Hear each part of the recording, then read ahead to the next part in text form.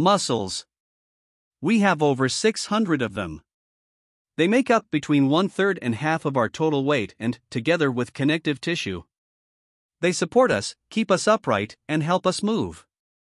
Whether or not bodybuilding is your hobby, muscles require constant attention because the way you treat them in everyday life determines whether they will grow or atrophy.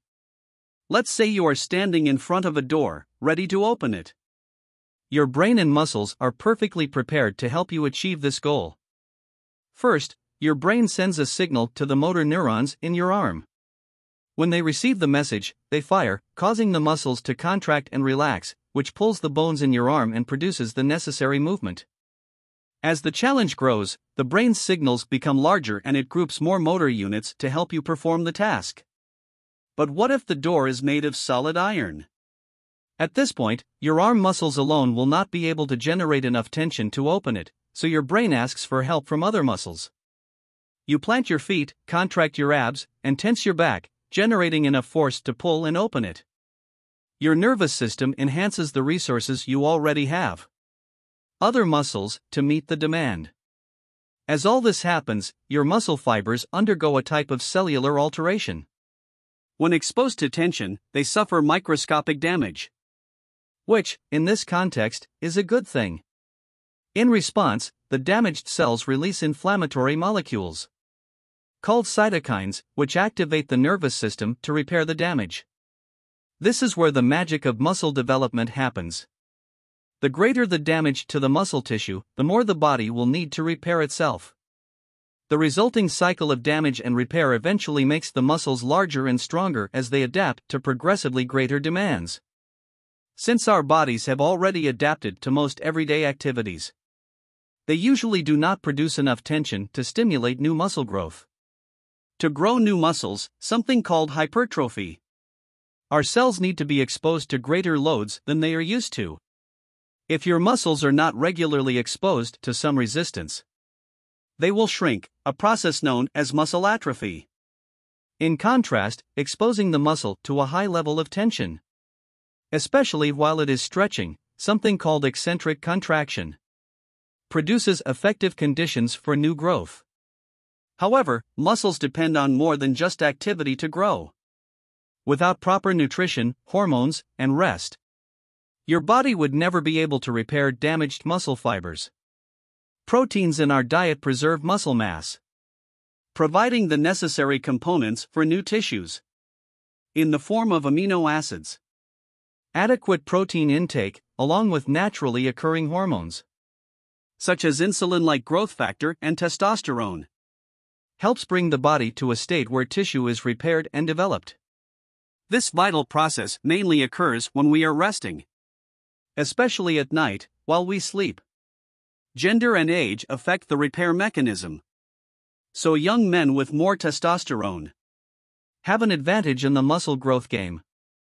Genetic factors also play a role in the ability to form muscles. Some people have more robust immune responses to muscle damage and are more able to repair and replenish damaged muscle fibers, increasing their muscle growth potential. The body responds to the demands you impose on it.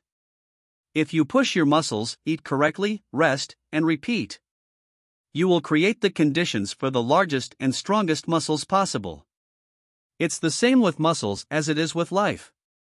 Significant growth requires challenges and tension. 3 mechanisms that make muscles grow. Underlying all progression of natural muscle growth is the ability to continually put more stress on the muscles. This stress is a major component involved in the growth of a muscle and disrupts homeostasis within your body. The stress and subsequent disruption in homeostasis causes 3 main mechanisms that spur on muscle growth. 1. Muscle tension.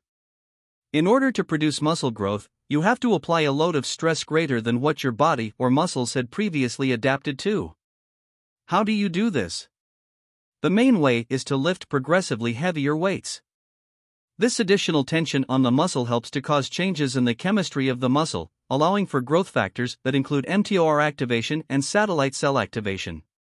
Muscular tension also most dramatically affects the connection of the motor units with the muscle cells. 2 other factors help to explain why some people can be stronger, but not as big as other people. 2. Muscle damage. If you've ever felt sore after a workout, you have experienced the localized muscle damage from working out. This local muscle damage causes a release of inflammatory molecules and immune system cells that activate satellite cells to jump into action. This doesn't mean that you have to feel sore in order for this to happen, but instead that the damage from the workout has to be present in your muscle cells. Typically, soreness is attenuated over time by other mechanisms. 3. Metabolic stress. If you've ever felt the burn of an exercise or had the pump in the gym, then you've felt the effects of metabolic stress. Scientists used to question bodybuilders when they said the pump caused their muscles to become larger. After more investigation, it seems as though they were onto something. Metabolic stress causes cell swelling around the muscle, which helps to contribute to muscle growth without necessarily increasing the size of the muscle cells. This is from the addition of muscle glycogen, which helps to swell the muscle along with connective tissue growth. This type of growth is known as sarcoplasmic hypertrophy and is one of the ways that people can get the appearance of larger muscles without increases in strength. Conclusion. In order for muscle breakdown and growth to occur, it is necessary to force the muscles to adapt by creating stress that is different from the previous threshold that the body has already adapted to. This can be achieved by lifting heavier weights, continuously changing exercises to damage more muscle fibers, and pushing the muscles to fatigue while getting a pump. After the workout is completed, the most important part begins, which is to rest adequately and provide ample fuel to the muscles so that they can regenerate and grow. Comment below if you liked the content and leave your like to help us continue delivering quality content. Thank you.